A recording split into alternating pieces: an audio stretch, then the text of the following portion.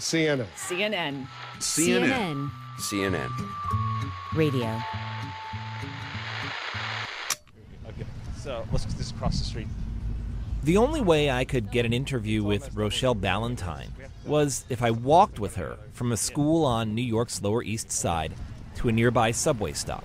There's not enough hours in the day to get everything done, so I need to get where I need to get, do what I need to get done, and then if I find time, sleep. The 17-year-old walks at a very fast pace, and she lets nothing get in her way. That's also how she pursues her number one goal, to become the first ever female African-American chess master.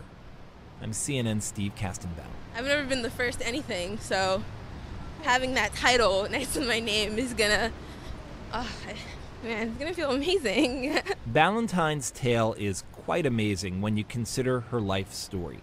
Her father left the home when she was 10 years old. Her mother struggles to support Rochelle and her 3 siblings in a small apartment in the East Flatbush section of Brooklyn. She learned the game of chess from her grandmother when she was in the 3rd grade. She didn't want me to watch TV.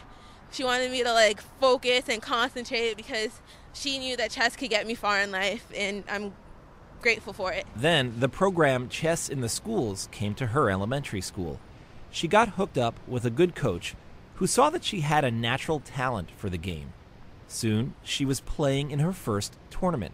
I guess I was really scared because I was one of the only girls, and it was kind of intimidating. And how'd you do? I lost my first game. When was your first win? Do you remember? It was the round after. Were you hooked at that point? I think I was hooked as soon as I started playing, and when my coach told me that I was ready to play in tournaments, that's when I was first hooked, because he had faith in me, he had confidence in me, and I was beating all the guys, so it was fun, and that's when I really decided, yeah, I could really do this. Ballantyne was crushing her opponents in a sport dominated by men, or at her level, boys. That only fueled her desire to achieve greatness. After playing in tournaments for 8 years, she earned the status of expert.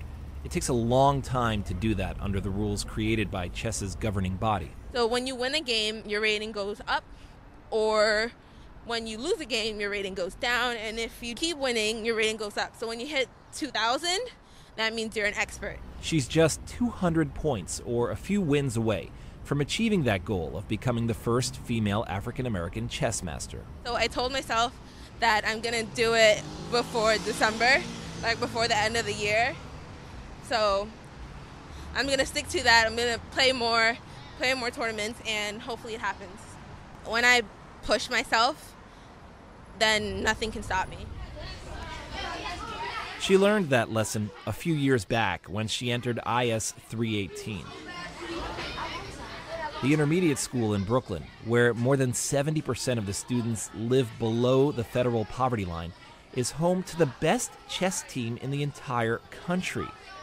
Their story is featured in a recently released documentary film called Brooklyn Castle.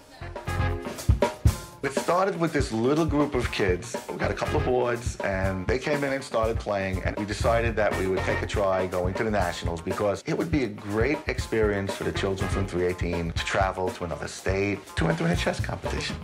And we won. Then you win again. This goes on for 10 years. We're still winning. You get the idea where this inspirational story takes you. A bunch of unassuming kids from working class and immigrant families, kids facing a whole host of challenges, go from being unknown to destroying every team they come up against. This is the room where they practice every day of the week. It's where teachers and coaches realized that Rochelle Ballantyne had a gift. We have the best chess program in the country. That's John Galvin. The assistant principal oversees IS 318's chess team.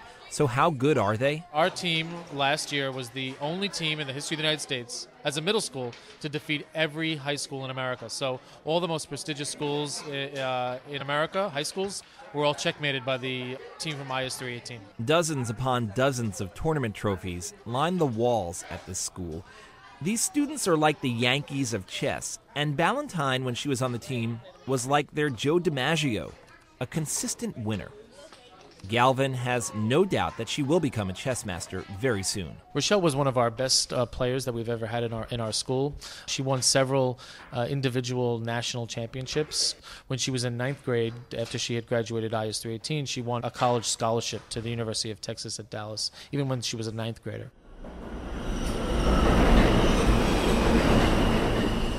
As Ballantyne and I got to the subway station on our walk, I asked her if she felt a lot of pressure to win.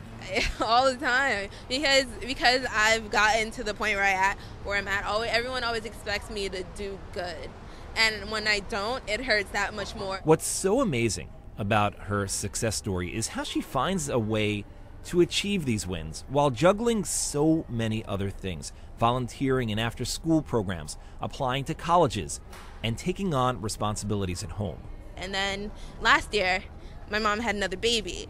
And so that was like more of a financial burden on our family, and it was hard. Because she's the oldest in her family, the burden fell on her to take care of her siblings when mom wasn't home. I mean, sometimes it sucks because I don't get enough sleep and I'm not prepared for school the next day, but I guess it prepares me for life, so I have to be grateful. You had to grow up fast. Yeah. I mean, my mom hates it because she's like, Rochelle, stop growing up. Life has thrown a lot of obstacles in her path, but just like the way she walks through New York, Ballantyne plows right through them and keeps her eye on the goal. Down on the subway platform, we talked about what she wants to do beyond chess. I want to get into UPenn, and I want to become a lawyer. Criminal or corporate, I haven't decided yet.